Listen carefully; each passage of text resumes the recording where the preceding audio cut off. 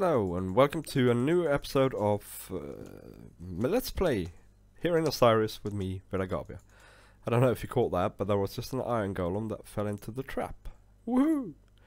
So the iron farm is working, but it looks kind of rubbish. I mean, the houses look rubbish.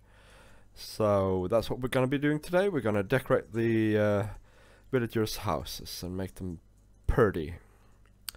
There is a gathering of creepers here as well. As you can see, there's a railway here, and that's because I've been transporting some villagers over to this place. And yeah, it's working. And I'm gonna go down and show you. It's obviously all temporary at the moment because it looks... yeah, it doesn't look good. But we can go down here. Hopefully that guy won't follow us. Is that a spider? And we have some drops, so this is all good. But yeah, it needs decorating. We're gonna do this later though, because I'm not quite sure what we're gonna do here. This creeper might come and surprise me now. Oh, it's alright.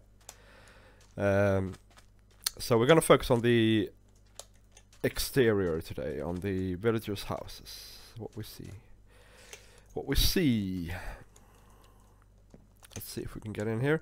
So I'm going to explain what we're doing here. So there are various doors here in various places, and hello, and there's 10 doors on each side basically, but they're not placed in the same way, but that doesn't matter as long as there's 10 doors on each side. The center of the village should be in the hole. So what we're gonna do is we're gonna start with, I think, with this house, a little tiny house, or possibly this one, and I will explain the theme. So I'm gonna just basically build this, well, rebuild it, and then I'm gonna get back to you guys. So see you in a bit. Okay, so the first house is done. I'm gonna show it to you now, although I'm gonna get out of this F5 mode. And it's obviously a very little hut, so you can't do too much. But it's interesting what you can do with just, I mean, this is something like 3x1 or 2x1 even if you discount the door on the inside. It's kind of interesting what you can do. So we have a little roof over this window with some nice fence posts on the outside, and then we have a window on the outside here. We are using spruce and stone bricks and an oak door, and then some slabs down here for support. And I think it looks really good actually, considering what it is. We have a bit of texture going on back here as well, so that's good.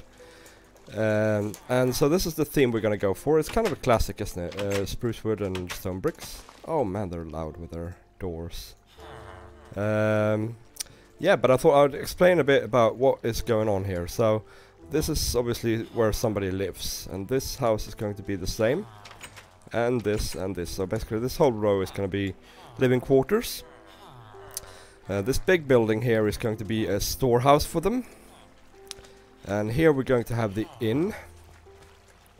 So this might be part of it anyway, might be 2 stories, but without doors on the upper story.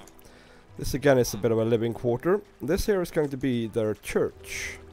And finally we have another living quarter here. These small ones, they're all going to look exactly like this one, I think. So that's what I'm going to be doing next. And then I'm going to go for these here and the storehouse.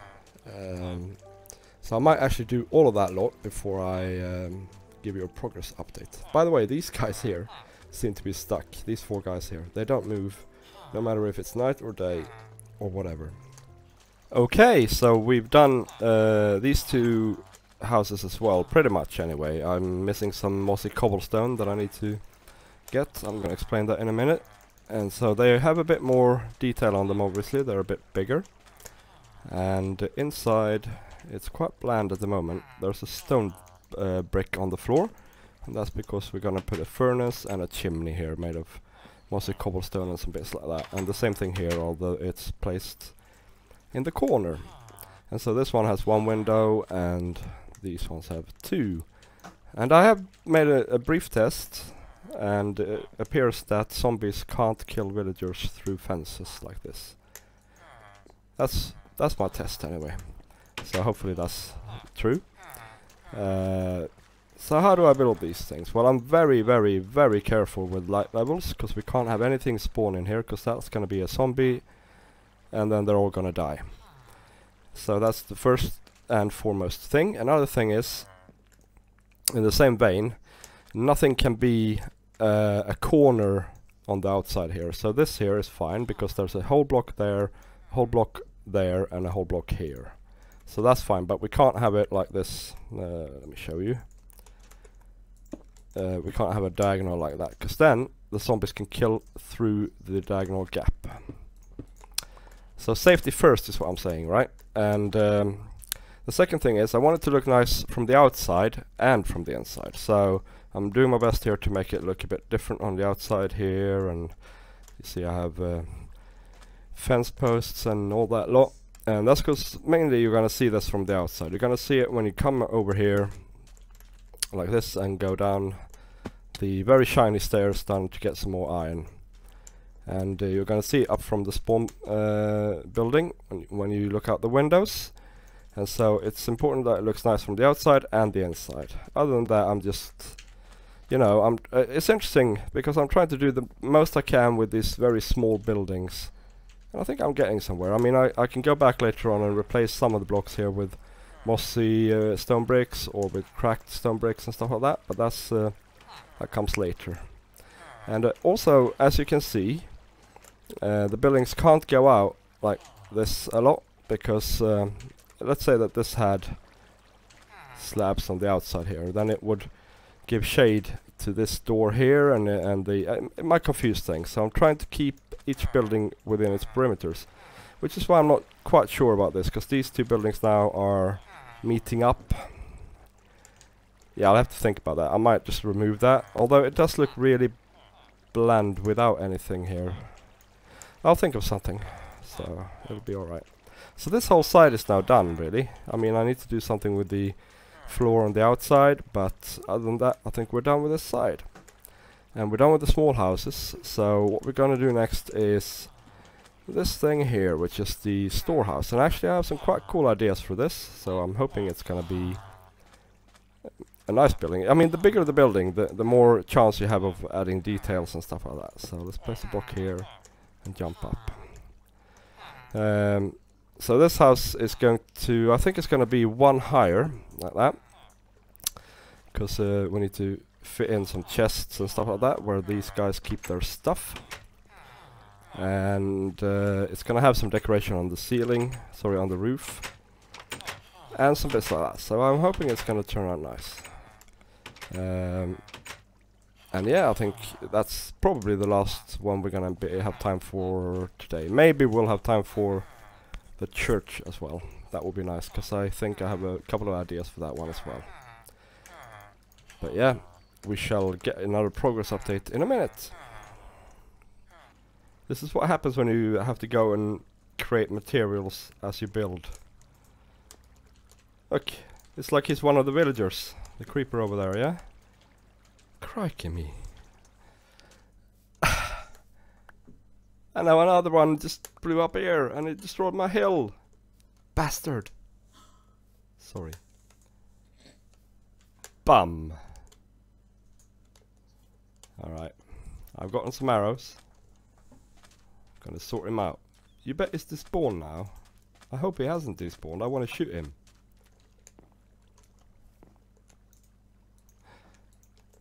He's despawned. He's despawned. Oh well. Okay. Alright guys, we have a storage, well, we have a storehouse. I really like it. It's cool. So it has these little ventilation shafts, you might say, on the top. And here as well.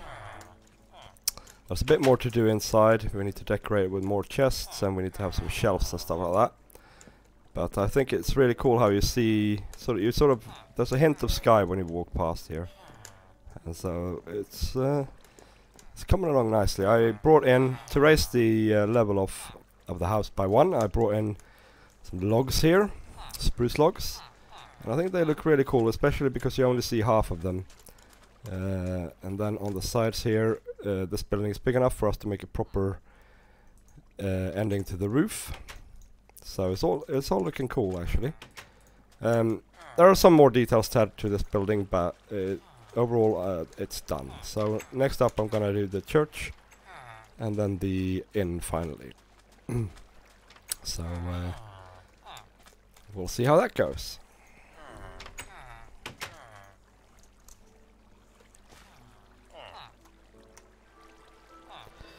Hello, hello, look at me.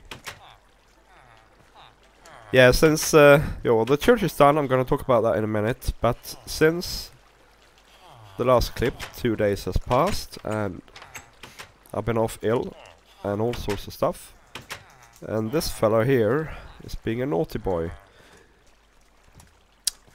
Well, not him exactly, but his colleagues. They tend to spawn in the fence in certain places. That has something to do with door placement, no doubt. But in desperation, I took out the entire water flow here, and yeah, I've been fiddling. I'll sort that out later on. But the church is done. I think it looks alright. It has let's see if we can see it. It has a tower with some torches in it. I might replace that with something else at some point, but it looks alright for now. And then it has these decorations, ornaments, things on the